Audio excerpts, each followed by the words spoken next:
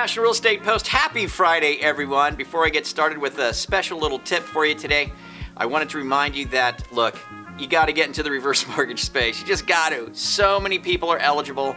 It's just a great tool to have in your tool belt, and Liberty Home Equity Solutions has so many different levels that you can get involved. They're just so great to work with. They've got a webinar December 13th to look at reverse mortgage numbers. Let's look at the reverse mortgage math, and it's going to be really educational. Click this banner you see right here, again, December 13th. Over on your right, you might have to scroll down a little on your desktop. If you're on your mobile device, just scroll all the way down past the comments. You'll see their banner there. And if you're watching us on social media, LinkedIn or Facebook, there's a link somewhere around here.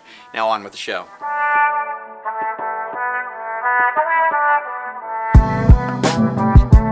You know, we're feeling it, man. We're feeling it here at the National Real Estate Post. We're hearing about it.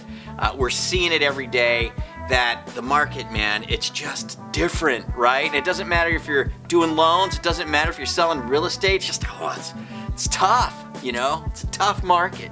And I wanted to share a little story with you because amongst all the noise of technology, and, you know, the noise of Zillow, the beast, you know, who's coming in to take all of our business, mortgages and real estate alike, right? There's something that still stands true that'll never change, that none of these companies can take from us, whether it be the Zillows or the Amazon mortgages or Amazon real estate, whatever. None of these companies can take away from what I'm about to share with you today. And I'm going to give you a story that I think is pretty cool. So about 7 or 8 years ago, my wife and I were in a grocery store, Raley's, in Vacaville, California. Before we were going home, we were stopping there to pick up some items, and we're in the line, the checkout line, you know, and we're standing around and we're looking at the, hey, should we get some salted pistachios, or, you know, maybe the white chocolate Reese's peanut butter cups, or what have you. And there's an older fella behind us, and he's probably in his 70s, a cute little old guy, you know. I noticed he's staring at us and he's smiling at us, right? And so we're waiting.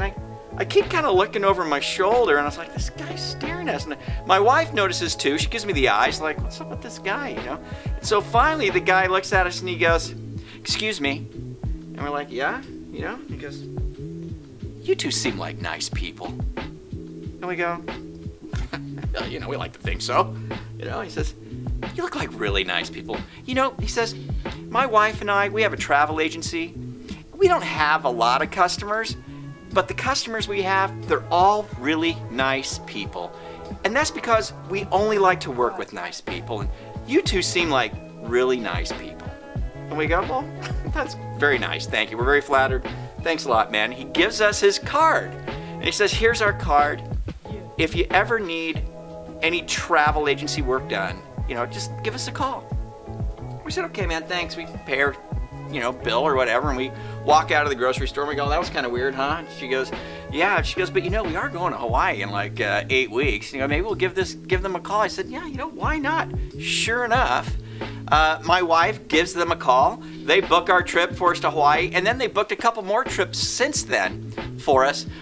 You know, it's been a long time since we've used them because their Zillow came in, right, and took care of a lot of things. But to this day, they're still friends with us. In fact, her and my wife still chat, and if we ever had a trip that was going to go down that was going to be kind of more involved and you could just book on, you know, Travelocity or whatever, we would certainly work with her. But here's my point, man. First of all, number one, what a cool strategy, okay? So if you're looking for a new way to get some business, try the you look like nice people strategy while you're somewhere. I think that's brilliant.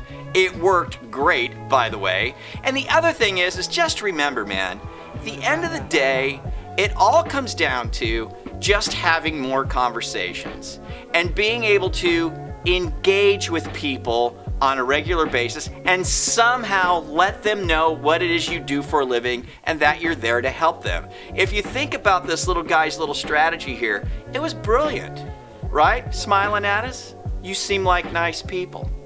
We only work with nice people. This is what we do. Let me know if you need our help. How awesome is that? I don't know, man. All I gotta say is, when the big behemoths come, right, there's the one thing that they can't do, okay? They can't stand in line at the grocery store checking out and say, you look like nice people. I like to work with nice people. Let me know if you need my help. Right? Well, there you go. A little tip for you. It worked on me and my wife. I'm sure it'll work for you too. The more times you ask for the business during a day, the more chances you have of doing some business, whether it's mortgages or real estate. Something to think about for the weekend. I hope you have a fabulous weekend. Leave your comments down below. Forward, share, and subscribe. We'll catch you later here at the National Real Estate Post.